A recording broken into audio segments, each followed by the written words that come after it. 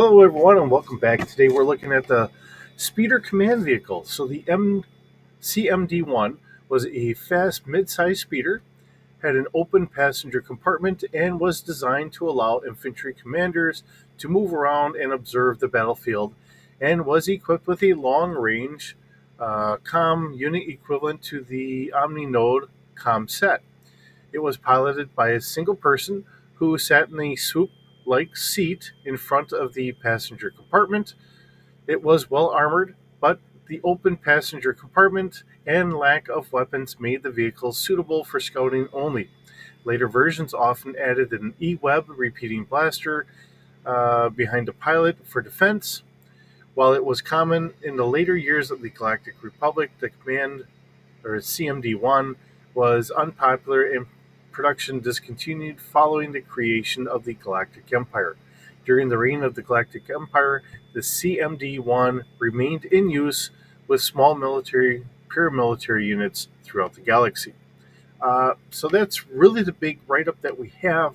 I do not have a picture of this, so unfortunately, it's one of those vehicles that we just have to, for lack of better ways to say it, use our imagination as to how we want to really see this.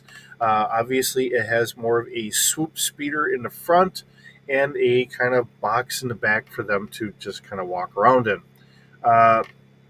However you want to view that. So we'll take it from there.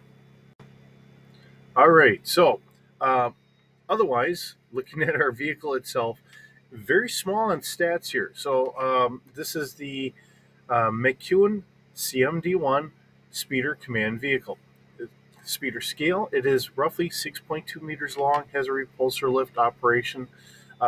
It's crew of 1, passengers of 6. Remember, that's an open box area. So we have a cargo capacity of about 100 kilograms, has 1/4 cover on it, which is really what made it unpopular, because now you're kind of exposed to everything, and in a military sense, you're really exposing yourself to possible fire from everywhere. It is ground level to 4 meters.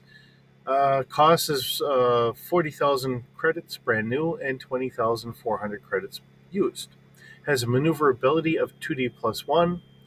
Has a speed of 540 kilometers an hour. Has a body strength of 3. And our source is Arms and Equipment Guide. So really that's all we have here. There's, no big pictures or anything else that we really get for this. So it's just a bare bones basic thing. Unfortunately, there's a lot of vehicles that we will find. It was thrown in for a campaign, and the only thing that was really just given was just some quick stats. Probably meant to have a picture of it, but it was just never done. So it just kind of gets that little bit. So here it is. And we just do with it the best we can. So with that, thanks for stopping by. Thanks for visiting. It's always wonderful having you stop by. Hope you have a wonderful day, and we'll see you in the next video.